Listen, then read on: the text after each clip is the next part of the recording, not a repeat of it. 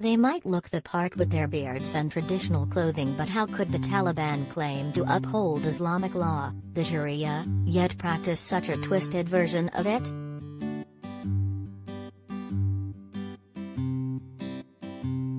Their frightening, backwards portrayal of my beautiful faith sends chills down my spine, and I fear for the women and girls who have been thrown to the wolves.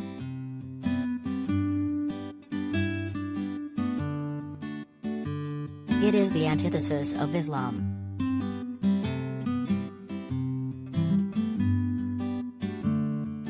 When the religion was revealed to the Prophet Muhammad in Arabia around 600 AD, newborn girls were so despised they were buried alive.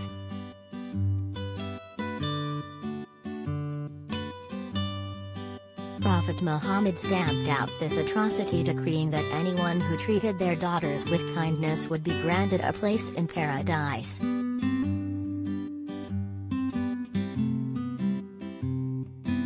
The Quran is also unequivocal about the rights of women. The Prophet's first wife was a successful businesswoman herself, and, under Islam, women had the right to work, to sell and buy properties, choose their own husbands and divorce them too if they wished, and vote.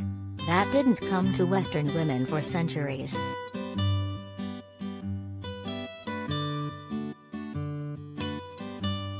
Likewise, education was not just a right but a duty of every Muslim, man and woman.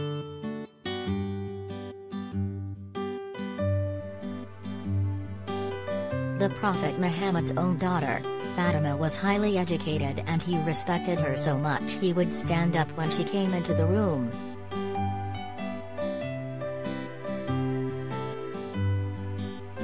But 1,400 years on, the Taliban was sending all their wives, sisters and daughters back into the kitchen, thus sending the whole country back into the Dark Ages.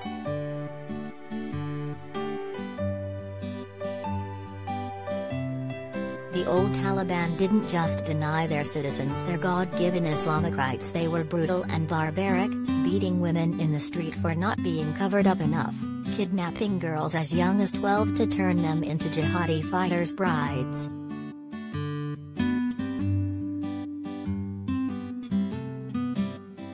We need time to see if new Taliban is cut from the same cloth, or if they mean what they say about taking over with serenity.